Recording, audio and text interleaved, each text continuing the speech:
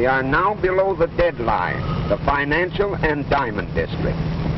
Here there are more diamonds by the square foot than any part of the world, including the Transvaal.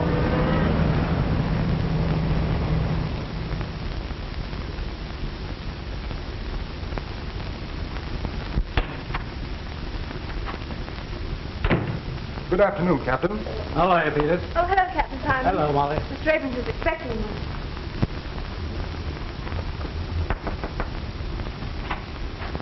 Captain Simon is here. Won't you go in? Thank you. How are you, Mr. Abrams? Oh, good afternoon, Captain. Sit down. Thanks. Have a cigar? Oh, thank you. What's on your mind? These diamonds. These and a lot more to come. And, oh, pardon. This is Mr. Everly, Captain Simons. Mr. Everly? I'm glad to know you, Captain. Mr. Everly and I are negotiating a very large consignment of diamonds, and we thought that you should be warned about it. A wise precaution. Are you collecting the consignment here? Yes, they're for my firm in Chicago. But they're not to be shipped for nearly a week. Well, don't worry. We've got a pretty good line on all the boys in town, and not one of them would dare to shove his nose below the deadline. I'll just tell my men to keep their eyes peeled, and if they do see anybody below the deadline that looks suspicious at all, to bring them in for questioning. Oh, by the way, where is your deadline now, Captain? Still Canal Street? Yes, and if any of them come south of that line, it'll be just too bad. Well, so long. Bye-bye.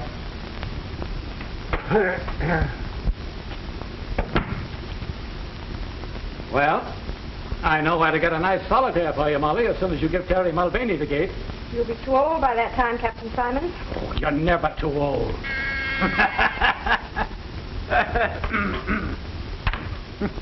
Yes, sir. Good day, Captain. Goodbye, Peter.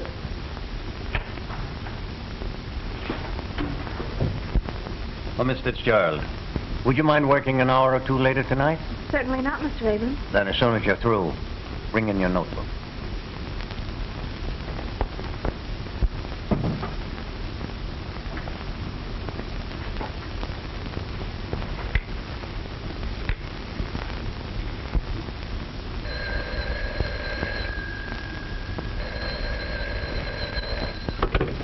Hello? Hello, Molly, my darling. Terry, dear, I have to work late tonight, so don't wait for me. I'll have supper downtown. You can meet me near the subway entrance around 9. Sure, darling, I'll be there with me buttons all shine. Right.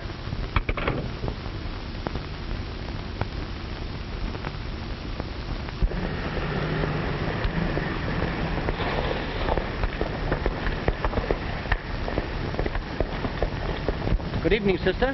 How about a lift? Terry!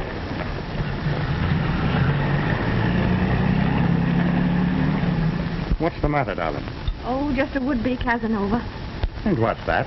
Oh, a fellow that thinks that offering a girl a lift is a driver's license. Is that so? I'll take care of him. Oh, don't you worry about a little thing like that. Do you think I'd exchange your homely face for anything in the world? No, wait a minute. What was that crack? It goes for me, too, darling.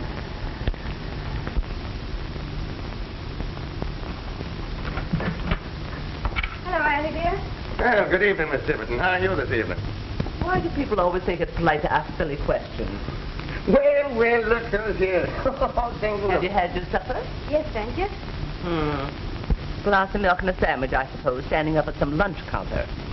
Oh, well, this rush will soon be over, and then I'll have my evenings to myself again. Would you like some tea, Terry? Uh-huh. I'll go fix some. Are you still here?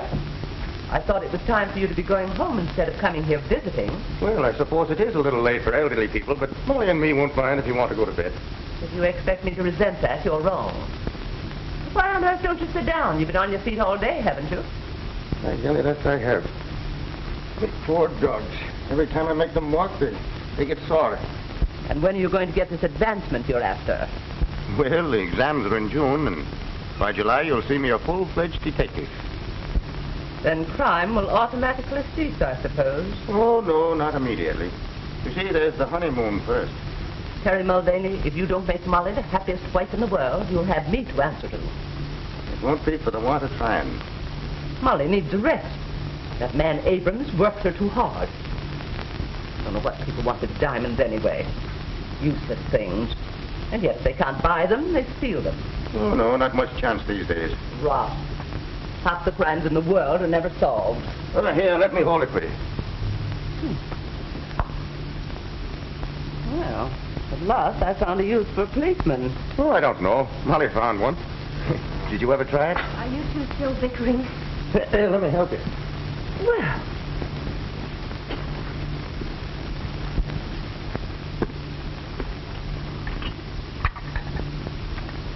What are you sewing on now, darling, if I'm permitted to ask?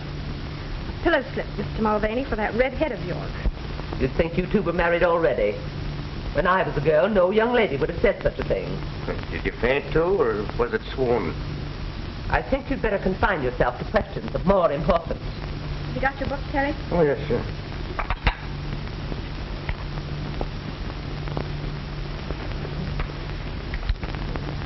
When an officer takes a prisoner into custody, what is his duty? To search the prisoner for weapons and evidence, and conduct him directly to the station using every care to prevent his escape. Good. Under what circumstances is a policeman legally justified in using his pistol? What's that, correct? Under what circumstances is a policeman legally justified in using his pistol? And let me tell you, Flash, even if she wouldn't give me a tumble, that Fitzgerald dame can have my role any time she gives me the come on. What she got, the others don't have. Oh, boy. She's got everything. Hold on, Spike. We're not mixing pleasure with business. She didn't fall for you. So now we got to find out some other way when Abrams is going to ship those diamonds. Rocks fascinate you, don't they? How do you think I got the name Diamond Dutch? Chasing after fluffs? Maybe not. But I never saw you pass one up. Right.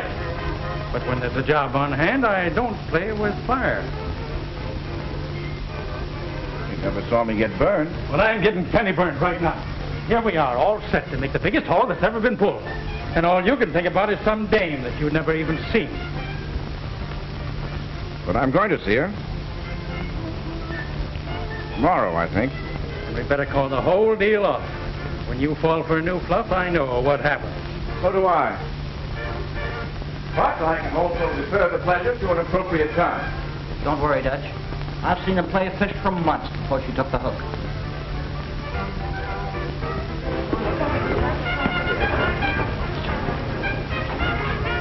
All right. But when does Abrams get in the balance of that consignment? That's all I want to know. Why pull this job a day too soon? When by waiting another day, we could get maybe $100 grand more. What'll you bet I can find out by tomorrow night? Come on. I'll split $1 grand with you. 500 apiece. Okay. That's a bet. You can land that Fitzgerald dame? You've got it coming.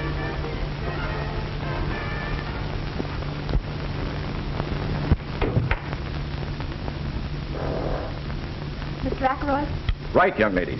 And you are Miss... Just Mr. Abrams' secretary. Will you wait a moment, please? With pleasure. I come to look for a diamond, and behold, I find a pearl. Careful. So many synthetic pearls on the market these days. Ah, but then I'm an excellent judge. Professional, I would think. On the contrary. Amateur in its literal sense. Mr. Abrams, Mr. Ackroyd to see you. Will you go in, please?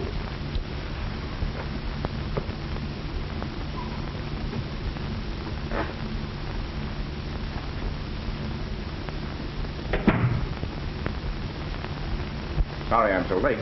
I suppose it's about your closing time. Oh, it's never closing time when we have a client. Won't you sit down? You said over the phone you were looking for stone of about 5 carats. Yes. A yarder. Send in the stones I selected for Mr. Ackroyd. Oh, that looks like a very fine stone you have in your ring. May I see it?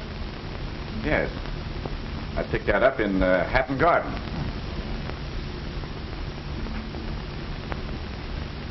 My, you know diamonds. It's Perfect. Can you match it? Well, you can judge for yourself.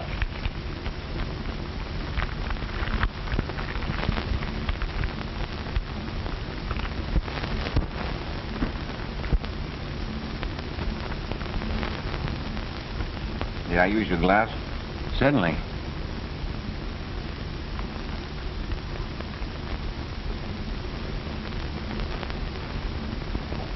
Aren't you going home, Molly? Doesn't look like it, does it? I had a date, too. Woman proposes, but business disposes.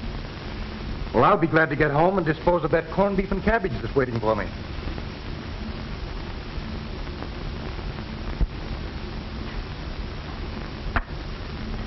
Well, these are the best, but neither is as good as mine.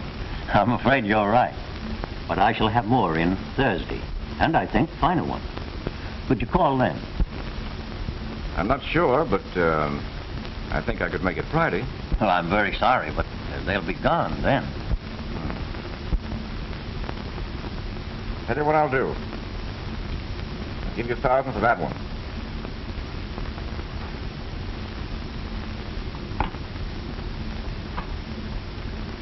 Miss Fitzgerald, make out a receipt for Mr. Ackroyd for $1,000.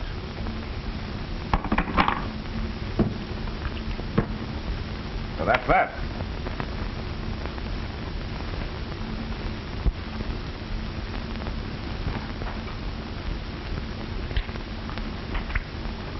Here's your receipt, Mr. Ackroyd. Thank you. I'm sorry to have been the cause of keeping you so late, but perhaps I can drive you home. Well, I am rather late. Then why don't you let Mr. Ackroyd take you home? All right. Good night. Good night. Good night.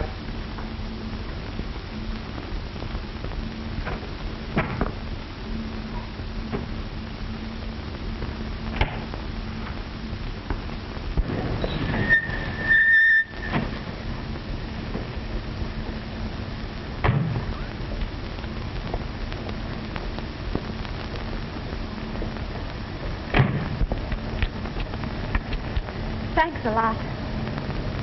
You see, I'm not so bad. Wouldn't you take me on approval for a while? Someone else? There's the proof. Hello, Terry. This is Mr. Ackroyd, Officer Mulvaney. Glad to know you indeed. And so you're the reason she was so anxious to get home. Meaning what? Well, you see, Mr. Abrams and I kept her a little late, and I offered to make amends. Oh, so you're a friend of Mr. Abrams. Well, that's different. Well, I'm afraid I don't follow. Terry thought you were another smart aleck, like the one that tried to pick me up the other night.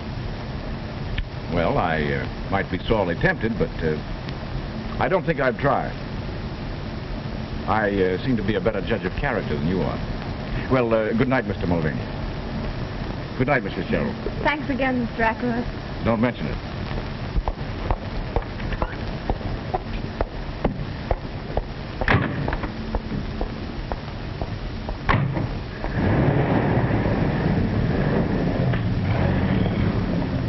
What's the matter? You don't seem to like the gentleman.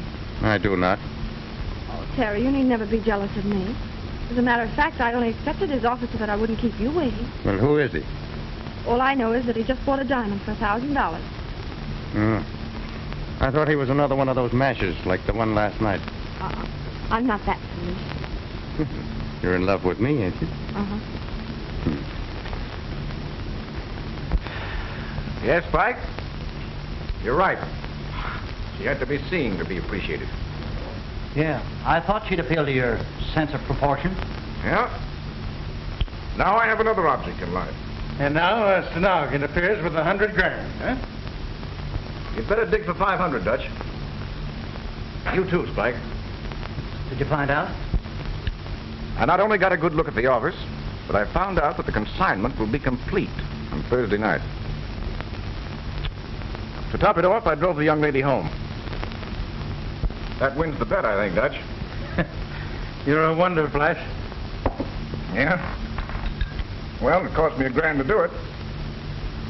I bought that one. Only worth 800. Well, I'll get most of it back. Take a look at the girl's writing, Spike. Could you imitate it? So she couldn't tell the difference herself. What's on your mind? She seems to prefer an Irish harness bull to me. Meaning what, he says? Oh, so you're a friend of Mr. Abrams. Well, that's different. Begor, I'd like to push the ugly mug of him down his own throat. All right, forget it. We got to think about this job ahead of us. That's just what I'm doing, Dutch. When you're pulling a big job, it's always safer to have some goat to take the rap. Sure. It satisfies the public and gives the cops a chance to save their faces. Right. And this is where I kill two birds with one stone. Officer Mulvaney will be the goat, and Miss Fitzgerald will be... In circulation again. But how are you going to do all this?